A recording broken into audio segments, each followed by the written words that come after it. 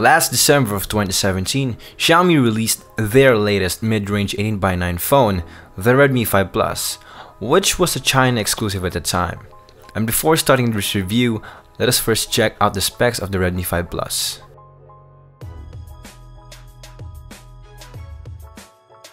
What's up Manila? This is Caesar Manila Shaker for a review of Xiaomi's Redmi 5 Plus. The Redmi 5 Plus can easily be mistaken for most of the mid-range 18:9 phones today, for its overall design and build looks a lot like the Redmi Note 4X with a bigger screen. And as all phones with this ratio, fingerprint scanner is placed at the back of the phone along with its single 12-megapixel camera slightly protruding.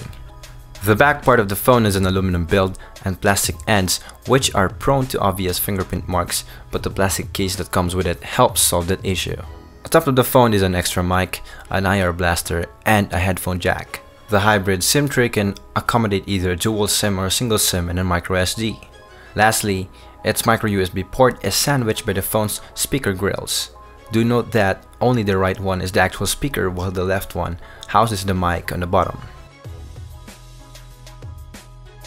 The Redmi 5 Plus has a 6.99 IPS LCD display at 1080 by 2160, protected by an unknown Corning Gorilla Glass.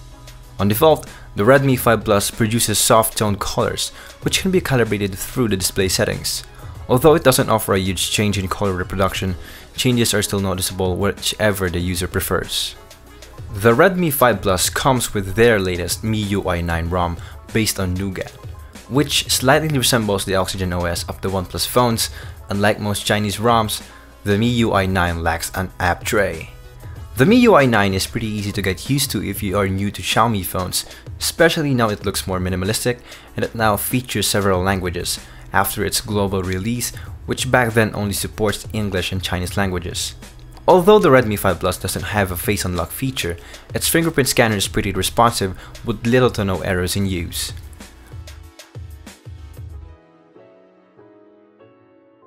Moving on to the camera, the photo shots of the Xiaomi takes in a lot of the natural lighting, which may result to some overblown outputs, although not necessarily affecting detail.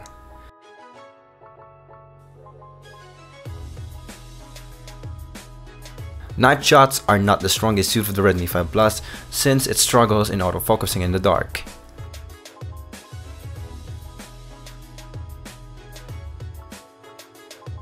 Selfie results have a pretty decent result in outdoor lighting, but tends to lose clarity as the source of proper lighting decreases. As for video recording, it is surprisingly great for a phone in this price group, and it can go up to 4K at 30 FPS. The unit that we have has 6 gigs of RAM in it, with 64 gigs of internal storage, both found on the Snapdragon 625 SoC, which is the same one found in Redmi Note 4X, which is still pretty powerful for today's tasks and gaming, although playing high demanding video games does not produce the smoothest of frame rates. Talking about powerhouses, Xiaomi amped up the battery of the Redmi 5 Plus to 4000 mAh. With such large battery pack, the Redmi 5 Plus can surely take a day of heavy usage with fast charging capabilities too. As for audio, the Redmi 5 Plus has a single speaker on the bottom as I've mentioned earlier, which Xiaomi made it look like there were two. Well, on the bright side of things, there is still a 3.5mm audio jack, and for the speakers, the audio could use a little more bass, but loudness and clarity are pretty decent. But then again, this only has mono speakers.